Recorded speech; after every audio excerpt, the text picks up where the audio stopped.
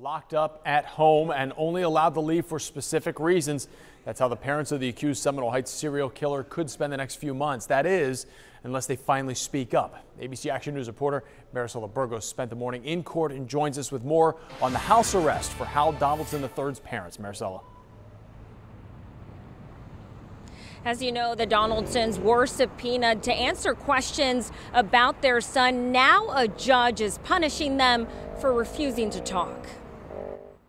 Silent, walking into court today for their hearing. We would not oppose, however, a sanction short of incarceration that would be perhaps analogous to house arrest. The parents of the suspected Seminole Heights killer have refused to talk about their son with prosecutors. Nobody that I know has answered in the positive. Would you testify against your child? Police say Hal Donaldson III killed 4 innocent people. From the beginning, we were just focused on getting information from the parents because the community and the victim's family deserves it. This morning, the state argued they only want to ask his parents what their son was doing during the time of each murder and about his mental health, claiming their intention isn't to see them locked up for not cooperating. We offered to limit our questions only to information that we didn't want sprung on us at trial. Ralph Fernandez is speaking on behalf of both parents. From day one, they indicated they would not testify against their son.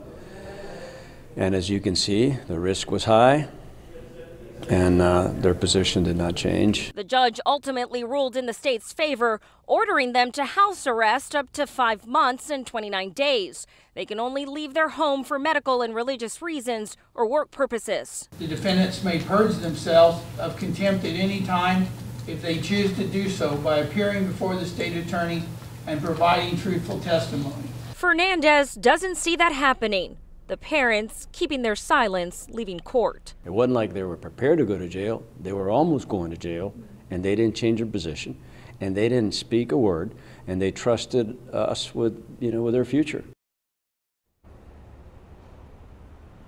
The Donaldsons will be under GPS monitored house arrest. The judge will be checking in on them next week. Reporting live, Maricela Burgos, ABC Action News.